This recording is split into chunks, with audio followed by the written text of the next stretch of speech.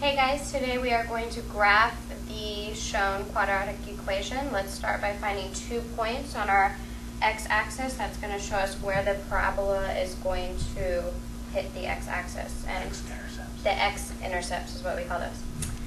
So let's do that by writing this as x squared plus 2x minus 3 equals 0. Let's factor that out by doing our little parachute pants. We're going to put x here, and it looks like we need something to multiply to give us -3, add to give us +2, -1, and +3 works for me.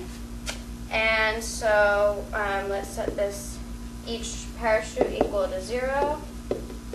3 equals 0. So the x is going to, the x coordinates are x-intercepts, are going to be at +1 and -3.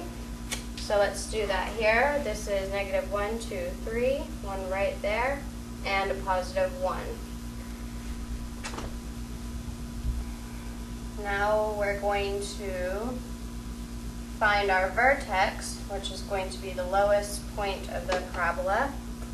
And we're going to do that by doing -b over 2a, comma, the function of -b over 2a.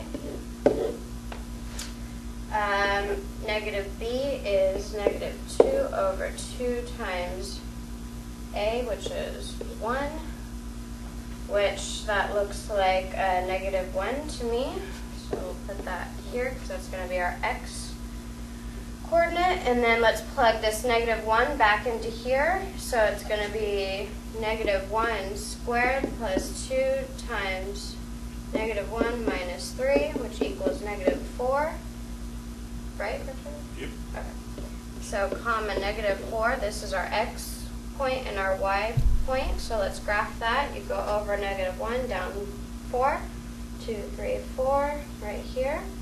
Now we're going to draw a nice parabola, like that, and our arrows, and you guys have just graphed the quadratic equation, mg17 out.